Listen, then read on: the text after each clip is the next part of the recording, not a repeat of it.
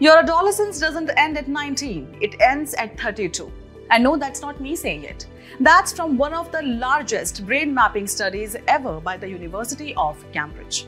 The study says that our brain doesn't grow in one smooth, steady line. It actually evolves in 5 dramatic eras, with major rewiring at ages 9, 32, 66, and 83.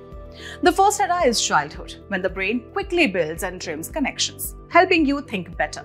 The second era is adolescence, where the brain's wiring keeps strengthening into the early 30s, with the biggest change happening at 32. Then adulthood, which is from 32 to 60. The brain's development becomes largely stable, with slower, gradual changes in efficiency.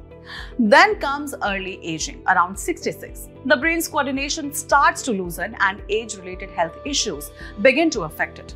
And lastly, late aging begins at 83, when the brain's overall communication declines and it starts relying more on smaller, local connections. The study shows our brains don't just age, they change in phases, each with its own strengths and vulnerabilities. This can help explain why mental health risks and developmental challenges vary at different ages. For more such content, visit our digital current affairs platform.